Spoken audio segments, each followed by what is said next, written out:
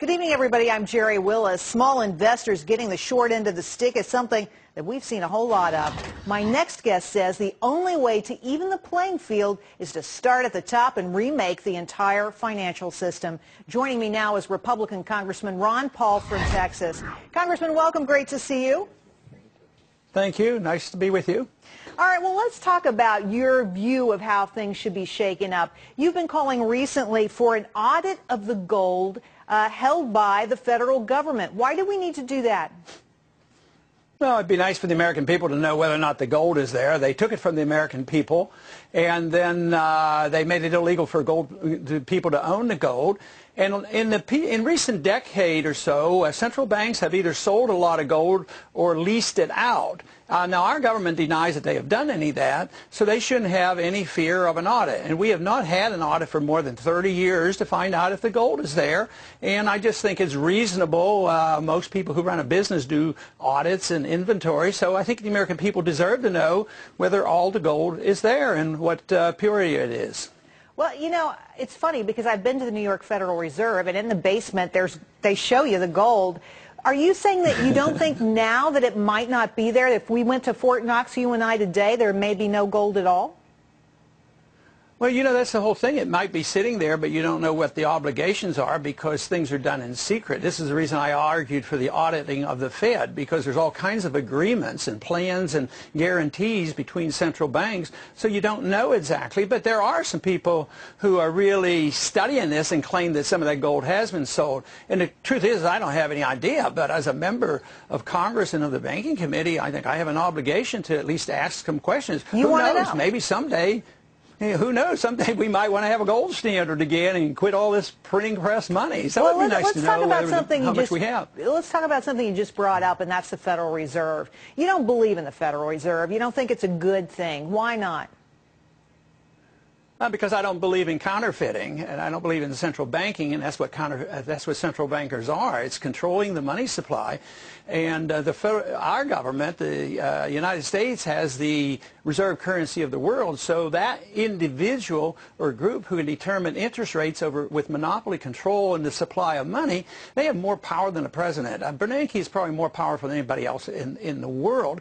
He does it in secret. And do you recall ever the Federal Reserve Board, the other members on the FOMC, overruling a chairman? No, the chairman is a dictator of interest rates and the supply of money.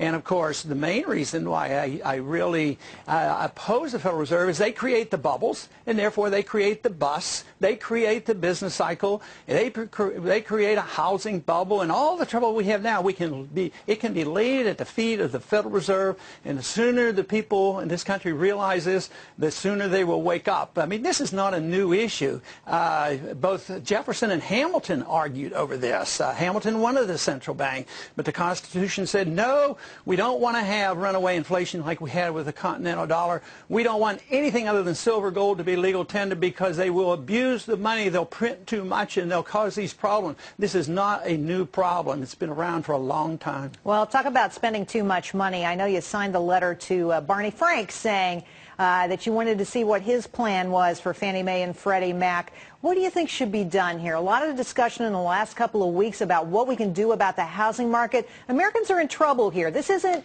some kind of airy-fairy debate over how the financial system should be run. This is really important to average Americans.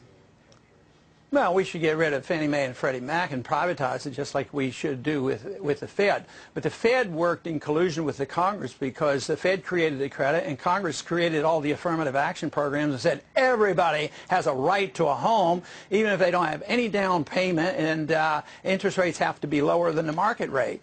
And the sooner we get back to the market, we have to have a belief in free markets once again and sound money. We have to believe the market should set interest rates. We have to have an understanding that capital doesn't coming out of a computer at the Fed. Well, let me ask you this question, though, because critics of the view that you're supporting here, that Fannie and Freddie should go away, say that if you do away with those two entities who currently stand behind 9 out of 10 new loans being made every single day, that you'll kill what's the nascent movement in the housing market, that you'll make the housing market even worse than it is right now.